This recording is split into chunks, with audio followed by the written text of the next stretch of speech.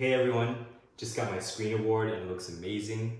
I just wanted to say thank you to the producers, the filmmakers, and the music team for giving me the opportunity to be part of this amazing project. It was an honor to support these courageous and brave women as they came forward to tell their stories.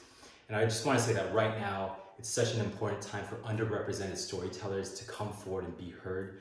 We need more voices of color, not just in front of the camera, but behind the camera as well.